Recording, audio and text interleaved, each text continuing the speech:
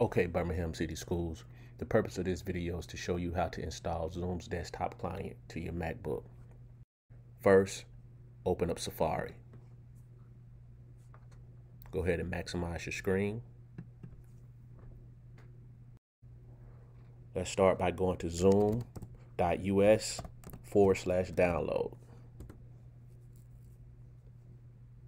Download the Zoom client for meetings.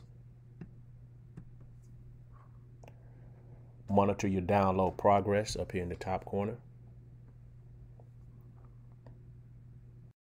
Once it's stopped, click the download arrow.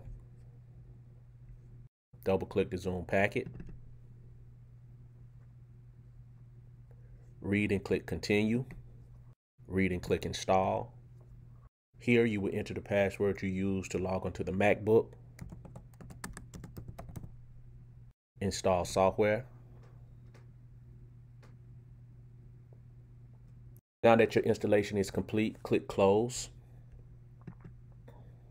If you happen to receive this message, go ahead and click keep. Click sign in.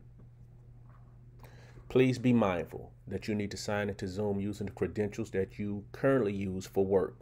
That may be your work email or your e-number at bhm.k12.al.us. For me, I use my e-number, so I'm gonna log in with my Google account.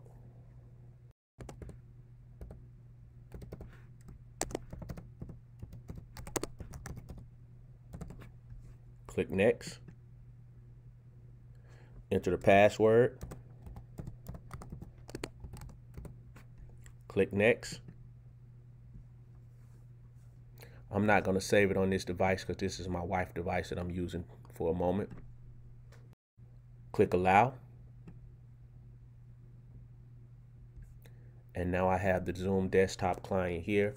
You can see if I have meetings set up, this is actually the one that I previously had, and I can see my meetings that I have set up here. And so now at this point you have downloaded the Zoom's desktop client.